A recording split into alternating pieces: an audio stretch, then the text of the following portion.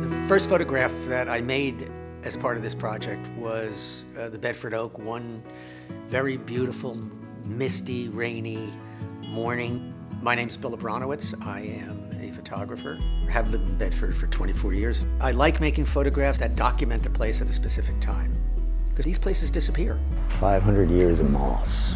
Photographs, prints, watercolors, there's been a lot of images of the Bedford Oak, and try and make a photograph that kind of just stepped a little further.